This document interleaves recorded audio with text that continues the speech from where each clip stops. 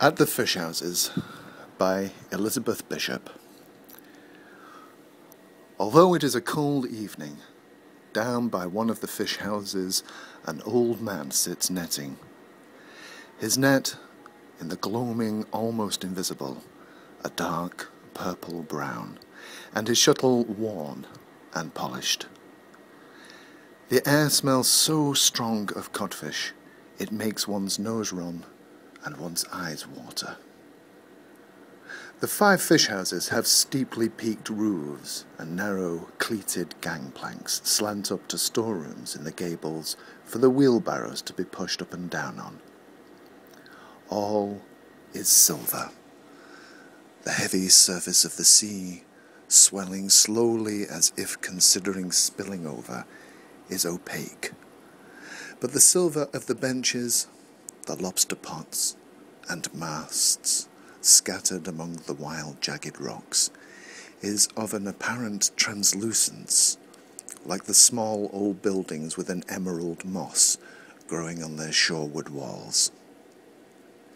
The big fish tubs are completely lined with layers of beautiful herring scales, and the wheelbarrows are similarly plastered with creamy iridescent coats of mail, with small iridescent flies crawling on them. Up on the little slope behind the houses, set in the sparse bright sprinkle of grass, is an ancient wooden capstan, cracked, with 2 long bleached handles and some melancholy stains, like dried blood, where the ironwork has rusted. The old man accepts a lucky strike. He was a friend of my grandfather. We talk of the decline in the population and of codfish and herring while he waits for a herring boat to come in. There are sequins on his vest and on his thumb. He has scraped the scales, the principal beauty, from unnumbered fish with that black old knife, the blade of which is almost worn away. Down at the water's edge, at the place where they haul up the boats, up the long ramp descending into the water, thin silver tree trunks are laid horizontally across the grey stones, down and down, at intervals of 4 or 5 feet. Cold, dark, deep, and absolutely clear, element bearable to no mortal, to fish and to seals. One seal particularly I have seen here evening after evening. He was curious about me. He was interested in music. Like me, a believer in total immersion, so I used to sing him Baptist hymns. I also sang, "A Mighty Fortress is Our God." He stood up in the water and regarded me steadily, moving his head a little.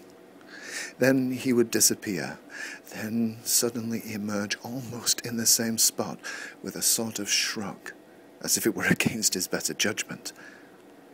Cold, dark, deep, and absolutely clear. The clear, grey, icy water. Back, behind us, the designified tall firs begin.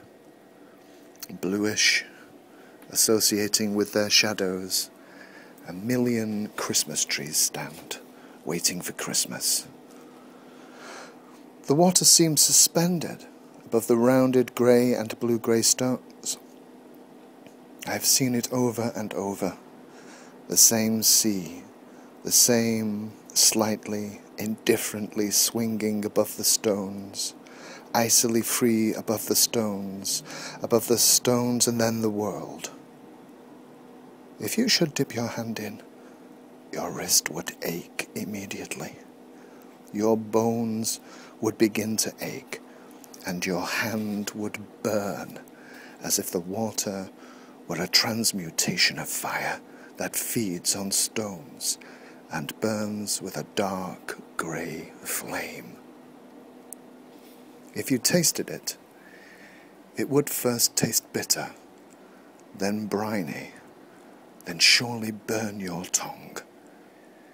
It is like what we imagine knowledge to be: dark, salt, clear, moving, utterly free, drawn from the cold, hard mouth of the world, derived from the rocky breasts forever, flowing and drawn.